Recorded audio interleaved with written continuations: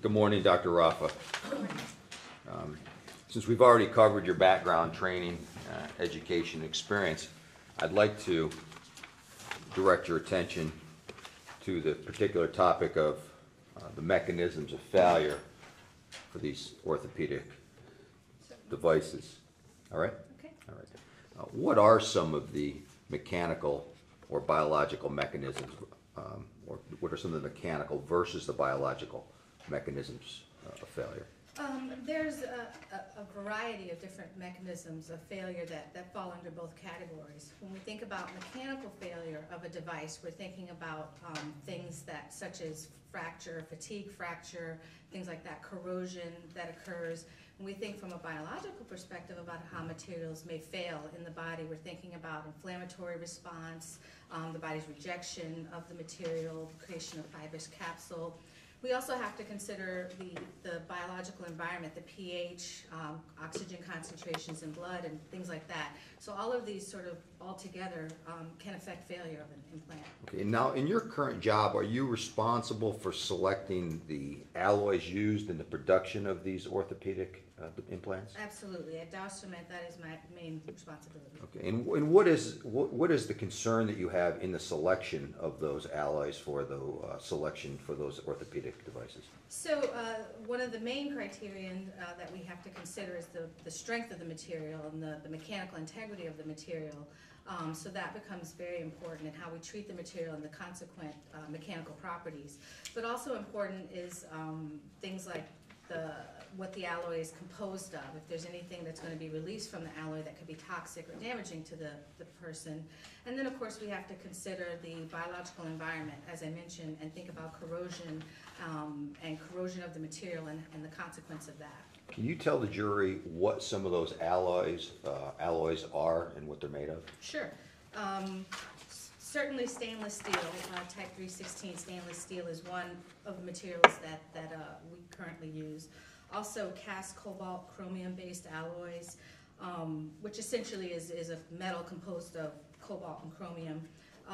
Also some titanium and titanium alloys, and tantalum materials as well. What's meant by the term interaction of failure of mechanisms relative to the orthopedic implants that we've been talking about?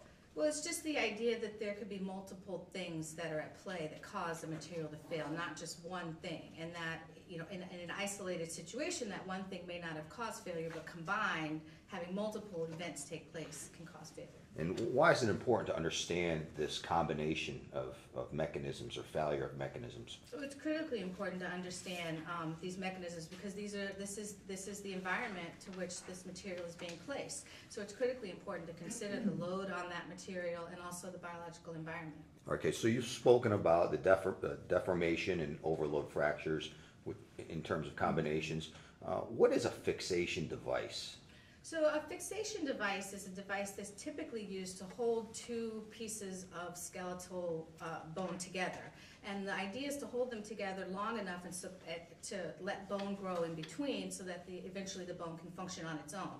Ideally, it's best to take the fixation device out after the bone has healed, but it doesn't always happen that way. Okay, well let me direct your attention to plaintiff's exhibit A here. Would this be what you're referring to in terms of a fixation device, a similar fixation orthopedic device? Yes. Okay. In this example here, being plaintiff's exhibit A, was this the device that you understood to come out of my client, Mr. Coker's neck? Yes. And this is called an H plate? Yes. All right.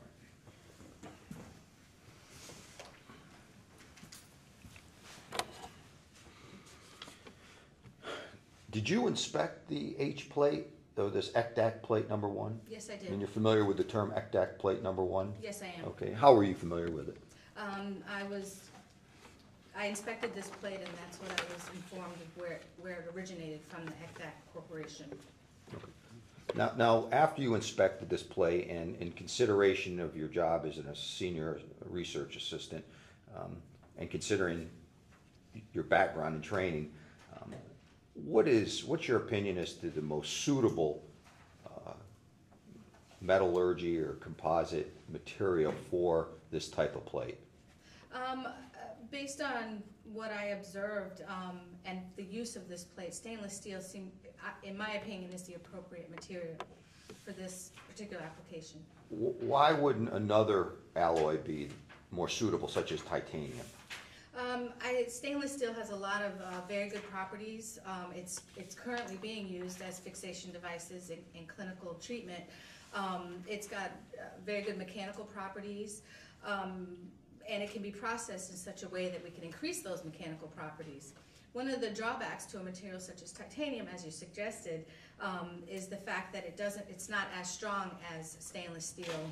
But in addition to that, many of the alloys that are composed in titanium contain vanadium, which is an element that is in the alloy, and that has been shown to be toxic to patients and cause Alzheimer's disease. And so, generally speaking, we don't want to use a material that contains a toxic element. No further questions. Thank you. Great. Thank you.